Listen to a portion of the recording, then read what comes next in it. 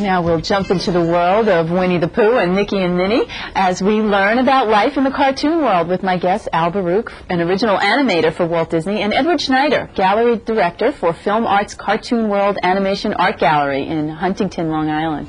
Well, thank you both for joining us here today on Metro Guide. Thank you.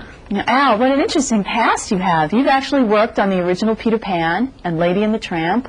What did you do for Disney? Well, it was a wonderful experience. When I went for Disney in 1953 and I went to the studio, they hired me in the art department, and I was an in-betweener. An in-betweener was a gentleman that did all the action drawings on the cells after the animator gave you a character. I worked mainly in Peter Pan on the crocodile and in Lady and the Tramp on Jock. I filled in on many other situations that was required. A very rewarding experience for me was when I was doing Lady and the Tramp and Jock. The gentleman that did the voice was not there, and I had to do the voice, so I used my voice on it. Did that? Yes, I used my voice on it. Oh, I had a real Scottish voice, you know, something like that. So it was a lot of fun. that's wonderful. Are you going to sketch a little something for us? I'd be very happy to, very happy to. I'm going to do a few drawings, some from Peter Pan and some from Lady and the Tramp. Great. Okay? Good. You want to start now? And Ed and I will keep talking. Great. Because there are some things that are a little bit unclear about the world of purchasing animation, which has become a really big hobby for a lot of people collecting it. Now, you often hear the word cell. What does this refer to? Okay, the cell is the actual piece of art. It's a hand-painted piece of art that goes under the camera. It's photographed over the background.